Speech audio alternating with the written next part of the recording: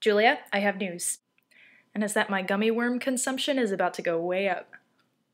But given your current rate of consumption, how is that even possible? I'm going to get to that. Suffice it to say that I'm going to be going on a lot more road trips from now on. And I'm going to get to why on that later too. So recently I went on my first solo road trip from Austin all the way to Houston.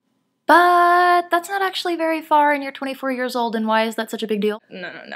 Julia, you know about my sense of direction and how it doesn't really exist. So this road trip was kind of a scary thing for me because I had never done it solo before. I think the only times I'd ever been through Houston, I was maybe asleep or preoccupied with a book or something. So this time was a little nerve-wracking for me, and it was kind of a growing experience, and I was thinking about this growing experience and about how it relates to learning because I'm a nerd, which I think was actually kind of appropriate given that I was going to Houston for a job interview. So after a lot of mental preparation and printing maps and calling people from Houston so that they would know that I would be there in case I broke down or got in an accident, and letting my parents know that I was going to be okay, I promise, but on the inside going blah, the drive from Austin to Houston ended up looking a lot like this.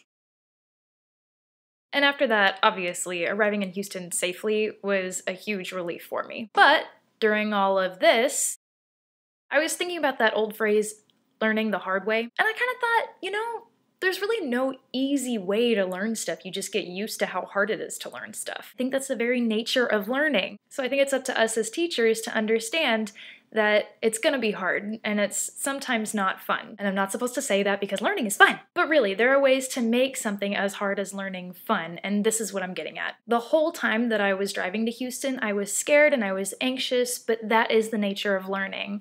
There is always going to be some degree of anxiety there. And that's what all of our education theory classes taught us, that there's going to be a level of anxiety, but it's got to be the proper level of anxiety. Using my own life example, I was worried about getting lost or breaking down or something going wrong on my way to Houston, but I knew that I had called people in Houston, and I knew that at most my dad was going to be 2.5 hours away in case something happened with my car that I couldn't take care of myself. And I find myself thinking that I'm very fortunate and very privileged to have those opportunities and to know that even if something goes wrong, I'm going to have systems of support in place. But we can't create a school environment in which only certain children are afforded those opportunities and systems of support. And that's why we're here as teachers. Yay. The drive back home from Houston was obviously not as scary as the drive to the unfamiliar place. So I actually got lost in this adorable town called Brenham, where the ice cream comes from.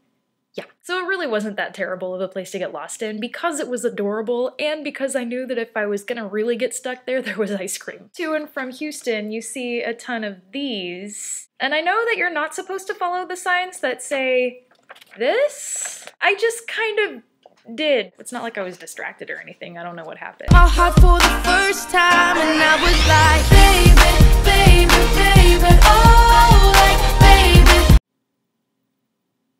I'm only a little bit ashamed. Now, fortunately, if I were to personify the roads in Brenham, it would probably end up being a teacher because the roads were very helpful.